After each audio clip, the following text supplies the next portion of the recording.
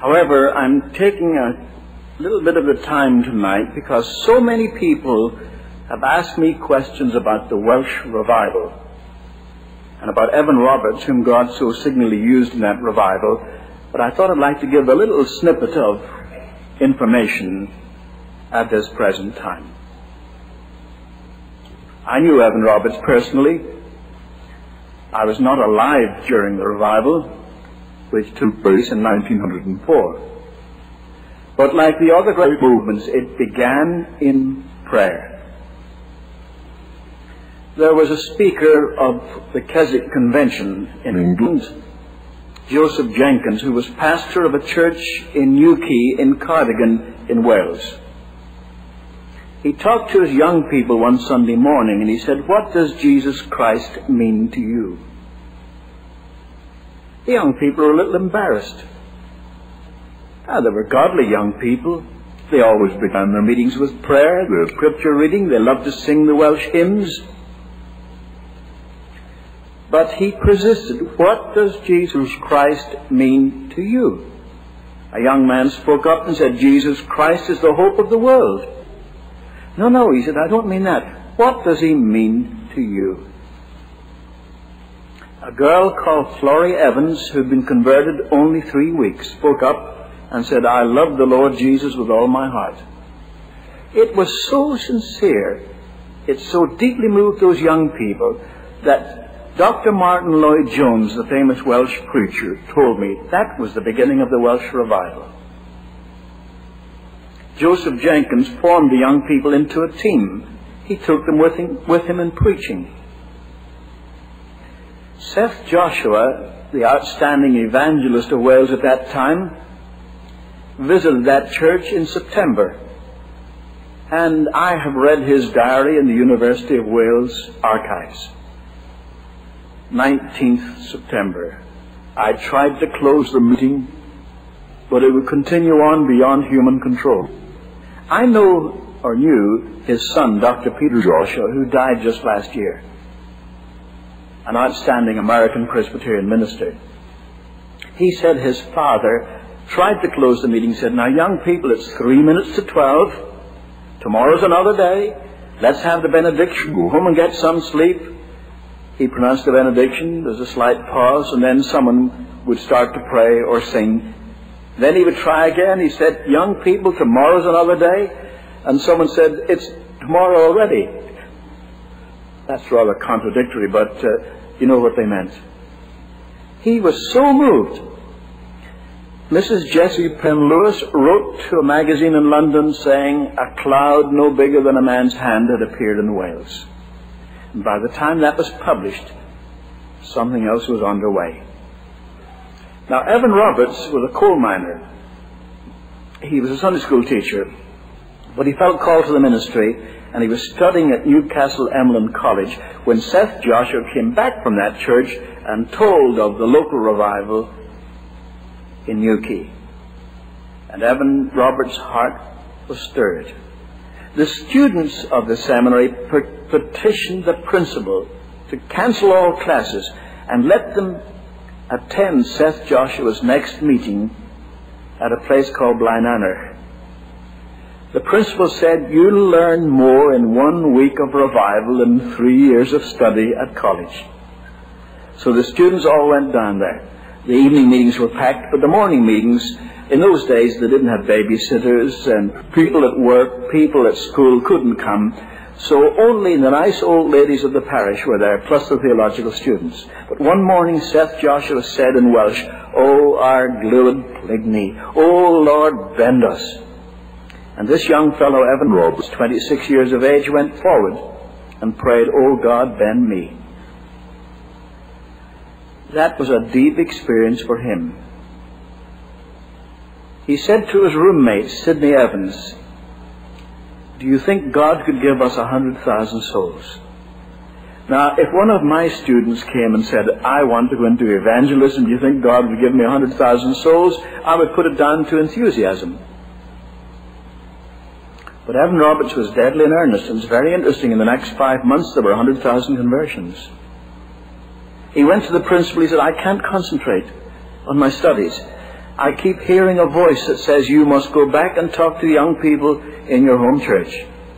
Mr. Phillips, he said, is that the voice of the Spirit or the voice of the devil? And the principal said very wisely, the devil never gives orders like that. So he went home. His parents said, why aren't you at study? Are you in trouble? Have you been sent down? No, he said, they give me time off to speak to the young people. What young people? In our church. Well, they said, we were in church on Sunday and the pastor made no announcement. Evan Roberts says he doesn't know yet. Now, what would you say if you're a pastor and somebody came back from a Bible school after 2 months' study and said, I've come to preach? Well, you'd be careful not to hurt his feelings. You'd be even more careful not to hurt the people's feelings. So he didn't invite him immediately to start preaching. He said, how about coming to the prayer meeting on Monday? Monday night was prayer meeting night. He didn't ask him to speak to the prayer meeting. At the end of the prayer meeting, when they were getting up to go home, he said, our young brother Evan Roberts feels he has a word for you, if you care to wait. Many went on home, but 17 people waited. And Evan Roberts began like delivering a telegram. I have a message for you from the Lord.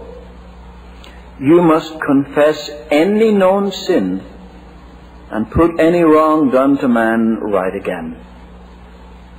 Second, you must put away any doubtful habit. Third, you must obey the Spirit promptly. Finally, you must confess your faith publicly. Those became the 4 points of the Welsh revival. All 17 responded, and the pastor was so pleased, he said, we have a mission service tomorrow night, would you speak there? He spoke at the midweek service on Wednesday. On Thursday they had a temperance meeting, but they turned it into a general meeting. On Friday they had class meetings, they combined them. The crowds got so big. On Sunday a visiting minister came to preach, and Evan Roberts sat on the pew with his family. But the people got up at the end of the evening service and said, we'd like to hear Evan Roberts again. So they had another meeting. And next week the break came. You say, what do you mean the break? There was a deep moving of the Holy Spirit. It's very interesting that at the same time in North Wales, a Baptist pastor, R.B. Jones, was preaching. And the prayers of the people drowned out his preaching. There was such a move of God's Spirit. The newspapers in Wales were very interested. The Western Mail sent down a reporter to report on this. He said it was a most unusual meeting. There didn't seem to be an order of service. Yet the people didn't want to go home. And he said when the meeting closed at 4:25 in the morning, make a note of that, John. When the meeting closed at 4:25 in the morning, they didn't want to go home. They were standing outside the church, still talking. And then a very British remark from the reporter. He said, I felt that this was no ordinary gathering. But the news was out. And a landslide of interest came. On Saturday, every grocery store in that industrial valley was emptied of groceries by people coming to the meetings. And on Sunday, every church packed to suffocation. The movement was on. Now you jumped to conclusions. You said then Evan Roberts became the Billy Graham of Wales. Nothing of the sort. He was not really an evangelist, a harvester. He was a revivalist. He spoke to revive God's people, and the resulting conversions followed. He wouldn't announce his meetings. Can you imagine? Wouldn't announce his meetings. I talked to Dr. Mervyn Lewis. He died some years ago. He said he was just 7 years of age when Evan Roberts came to their valley. He wasn't expected. His father came back from the mines. He was a coal miner. Took a bath, put on his Sunday clothes, and said, come, Mother, we're going to the meeting. They went to the big church in the village, packed to suffocation, 4 o'clock in the afternoon.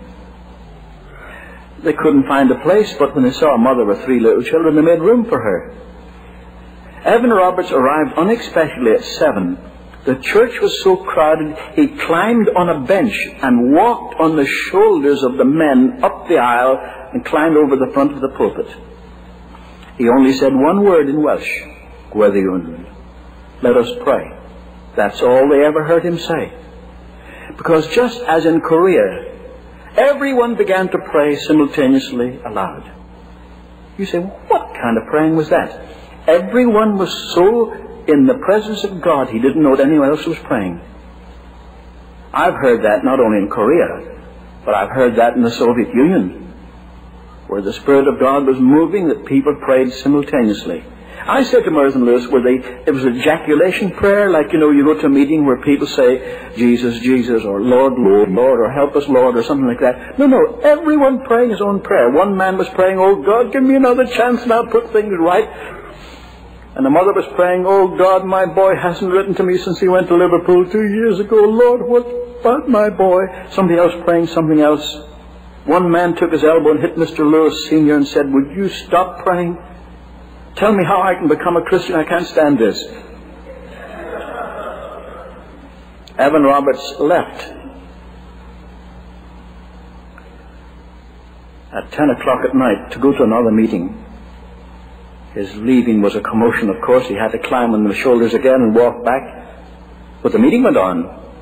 Mr. Lewis at 2 o'clock in the morning said, come, Mother, we better take the children home to bed. One child had fallen asleep, another was toppling over. They walked home in the drizzle, put them to bed, so close to daybreak that Mr. Lewis sat in the rocking chair in front of the kitchen fire and slept till daybreak, went off to the mines again, came back at 3, took a bath, and said, come, Mother, we're going back to the meeting. Went back to the same church, the meeting going full tilt. You say, that's incredible. Didn't you hear Robert Coleman say that's what it was like at Asbury College? But could you imagine a whole country like that? It was phenomenal. The reports were in every newspaper in the Western world. You look up any Dallas paper of 1904, towards the end of 1904, you find reports of the Welsh revival. Not only were 100,000 people converted, but the social impact was astounding. By the way, as far as those converts were concerned, 5 years later, a man wrote a book to debunk the Welsh revival. You'd hardly believe this. But he said, of the 100,000, I'm round figures, that joined the historic denominations, after 5 years, only 75,000 were still in membership. Only 75,000. Of course, that didn't take care of the immigration from Wales. Wales is a very poor country, hilly and rocky and mountainous. Lots of them emigrated to Pennsylvania, to Canada, to Australia, and so forth. I decided to research that, and I found the number who remained in fellowship was 82.5%, which was astounding. But as I say, the social impact was even more amazing. Drunkenness was cut in half, but it caused a wave of bankruptcies. You say, how could a revival cause bankruptcies? Mostly taverns couldn't sell their booze. They'd buy their stock of liquor, but they have to sell it to pay their bills. They couldn't sell it. They went broke one after another. Crime was cut in half. I've studied the records of the crimes supplied by the police. In some places, the police were unemployed. They sent for a sergeant of the police to answer questions. What do you do with your time now? Imagine asking the police in Dallas, what do you do with your time? I don't know what it's like in Dallas, Rude, but in Los Angeles, if my wife were to call the police and say, I think there's a prowler outside, they say, well, we're too busy to come, but if you hear anything more suspicious, call us again. But in Wales, the police were unemployed. The sergeant answered some questions. He said, well, before the revival, our main job was to prevent crime or to control crowds at market days, football games and the like. Since the revival, practically no crime. So we just go with the crowds. A councillor said, what do you mean you go with the crowds? Well, constantly. He said, you know where the crowds are now. They're packing the churches. Every church packed every night. But do they need the police to direct them to the church? Oh, he said, you don't understand. We have 17 police in our station. But we've got 3 excellent male quartets. If any church wants a quartet to sing, they notify the police. Judges were presented with white gloves, not a case to try. I don't know what it's like in Dallas, but in Los Angeles, if a man commits a murder, it may be a year before he's tried. There's so many cases on the calendar. But the chamberlain will get up and say, Your Worship, there are no cases to try. No robberies, no embezzlements, no rapes, no murders, nothing.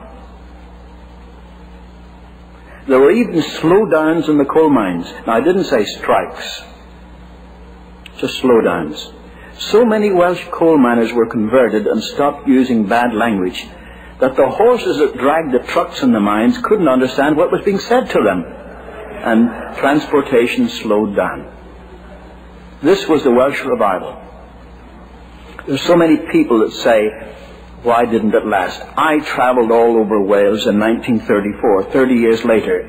I used to test the meeting. How many people here were converted in the Welsh revival? A majority over a certain age. Well, why not under that certain age? Because they weren't alive, or they were only babies at the time. Someone asked Dr. Martin Lloyd-Jones in Toronto in 1934, and he replied, I would say that the main leadership of the Welsh church today are converts of the revival. I'd mention in passing, in 1974, some journalist wrote a series of 3 articles ridiculing the Welsh revival and slandering Evan Roberts. Evan Roberts died in 1951, I think it was. Now, do you know that according to common law, you cannot be charged with libel for slandering the dead? You could accuse George Washington of the most heinous crimes, and it's not anything against the law. That's an unfortunate thing. When I read these articles, it said Evan Roberts was an immoral man. There were whispers of the many women in his life. His preaching was so aphrodisiac that the illegitimate birth rate in Wales went up. I wrote to the editor, I said, you haven't heard the last of this. I knew Evan Roberts. He was what we would call a chaste man.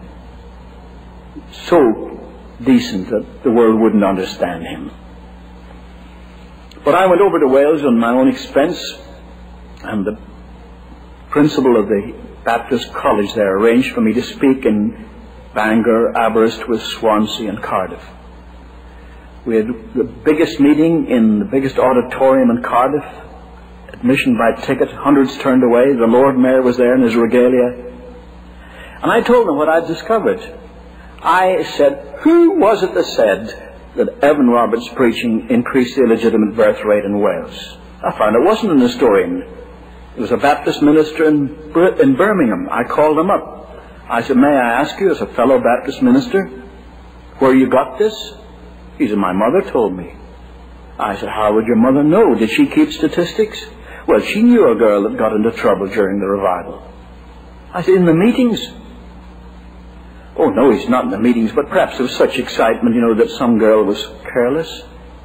I said, I can't argue with an anecdote, but maybe for every girl who was careless, if there were any, perhaps 1,000 girls quit fooling around. He said, but that wouldn't show in the statistics. I said, no, non-pregnancies are never reported. Then I thought, indeed they are. I went up to London, to Somerset House, where they keep all the records of births, deaths, and marriages. They have a whole section on illegitimate births. I found that the illegitimate birth rate in Radnorshire dropped 44% in 1 year. In Merioneth, 44%. In Glamorgan, 8%. But in every Welsh county, the illegitimate birth rate dropped. I felt like Samson taking the jawbone of an ass and slaying 1,000. I almost felt look up and say, well, Evan, I was glad to do it for you, because he was a man of God. A very liberal theological professor came to me afterwards. He said, oh, thank you for coming to Wales. He said, my theology isn't like yours, But he said, the two godliest people I ever met in my life were my mother and my Sunday school teacher, and both were converted in the Welsh revival. Did you know that that revival swept the United States from coast to coast? You know that in Schenectady, the Schenectady Gazette ran a column called Yesterday's Conversions. If you want to know who was converted yesterday, there was this column to tell you who was converted yesterday. You know that in Portland, Oregon, 200 stores closed from 11 to 2 for prayer? Portland, Oregon. And it swept Texas like a tidal wave. I have a lot of friends in Southwestern. When I was researching this, I asked my friends in church history, missions, and evangelism, can you give me any clue on the great revival in Texas, 1905? They said, we never heard of it. I said, Dr. W.R. White of Baylor says that was the year that so many Baylor students went to the mission field. They said, we wouldn't argue with Dr. W.R. White. But you've got the wrong date. I said, why? 1905 was a bad year for Southern Baptists. Because that was the year the landmarkers pulled out and started the organization in Texarkana and so forth. You know, the people who think that Southern Baptists are not Baptistic enough. Well, that's always an amazing thing to other people.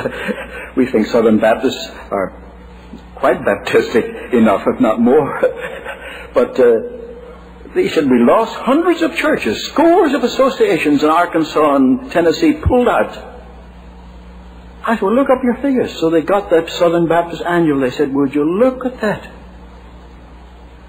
The number of baptisms in the residue, those that stayed true to the convention, went up 25% over the previous year.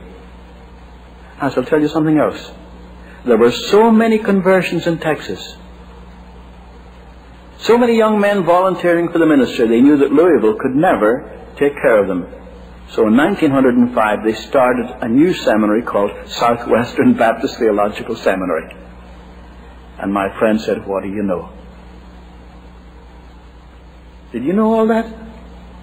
Did you know about the revival that swept Texas in 1905? Well, why don't you? It tells us to tell our children's children what God has done. But we don't do it. All right, Suzanne, will you come and sing for us again?